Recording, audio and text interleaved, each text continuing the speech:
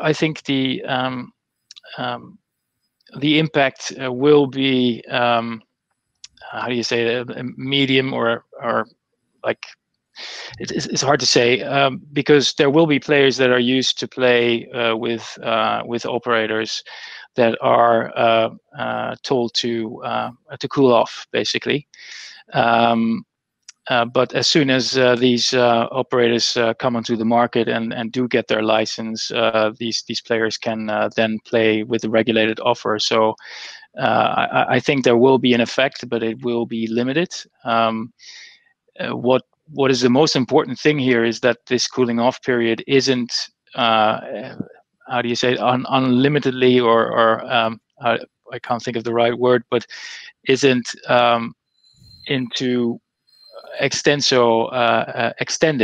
by another few months. Mm. The minister made it very clear that with every extension of the cooling off period, this whole measure becomes more vulnerable.